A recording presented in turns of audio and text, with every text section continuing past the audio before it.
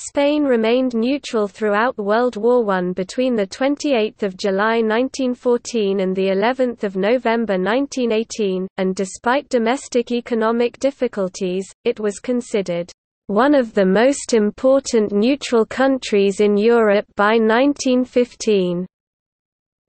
Spain had enjoyed neutrality during the political difficulties of pre-war Europe, and continued its neutrality after the war until the Spanish Civil War began in 1936.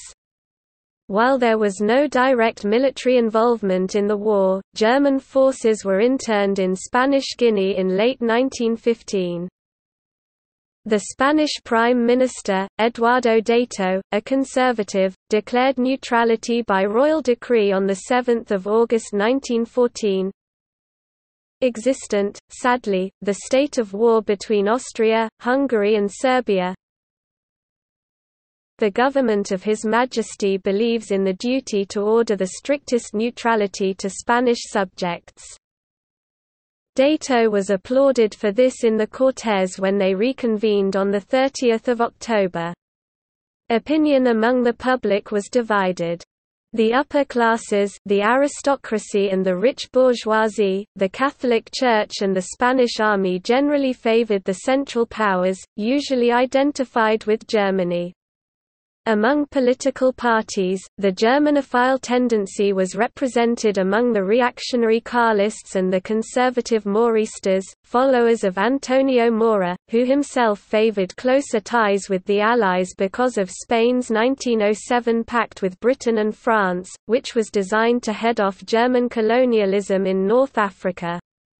Pro-Allied sentiment, which was generally Francophile, was most common among the middle and professional classes and intellectuals.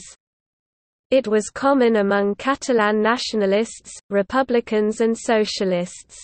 A few liberals, including Álvaro de Figueroa, leader of the opposition in the Cortes, were also pro-Allied. As early as August 1914, some Spaniards were volunteering in the French army, mainly the Foreign Legion. In 1915, they founded their own magazine, Iberia, to defend and propagate their cause. In February 1916, the Comité de Germana Committee of Brotherhood was set up in Barcelona to recruit for the Legion. Over 2,000 Spaniards ultimately served in the Legion. King Alfonso XIII also tried to help in the war by creating the European War Office. In 1916, the Fernando Po affair threatened the Spanish neutrality.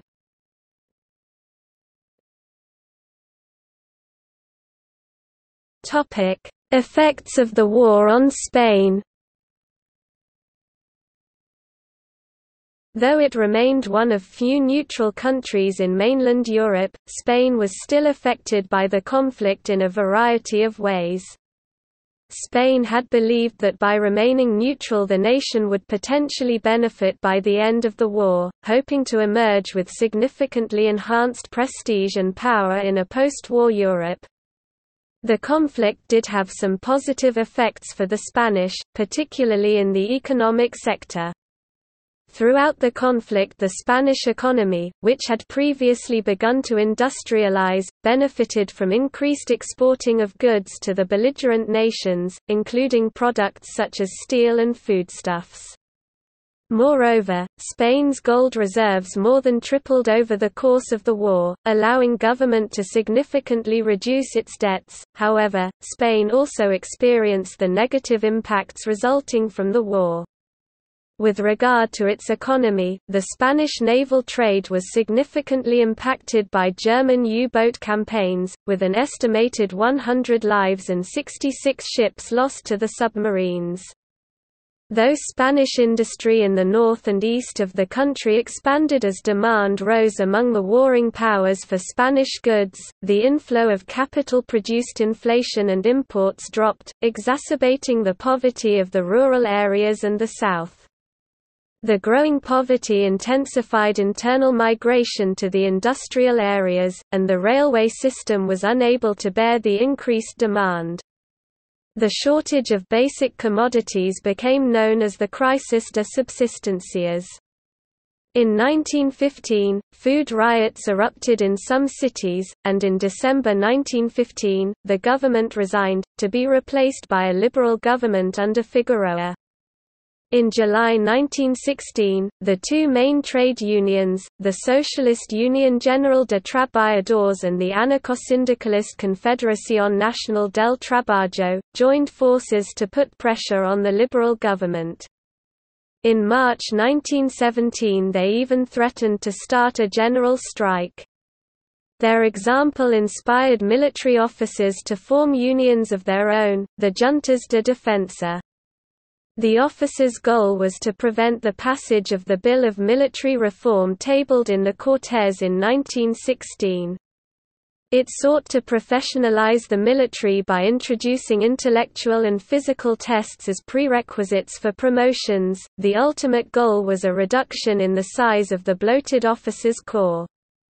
The Juntas de Defensa demanded promotions and pay increases based strictly on seniority. The war also had a significant impact on the construction program of the Spanish Navy.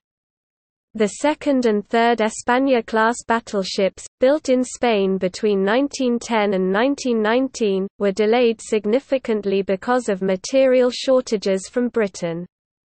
Most importantly, the main battery guns for Jaime I did not arrive until 1919, after the war had ended. The projected Reina Victoria Eugenia-class battleships, which also would have relied heavily on imported guns and armor plate, were cancelled outright after the war started. Also significant were the social impacts of the war.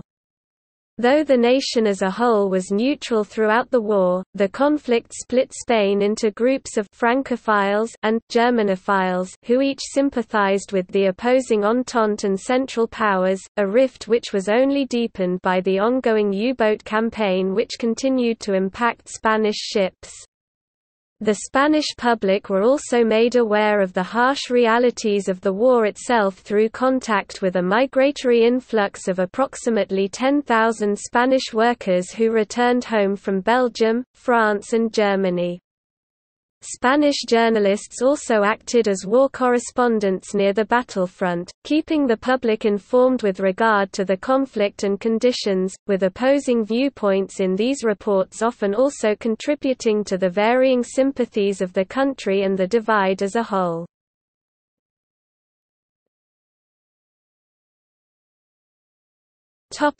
Notes.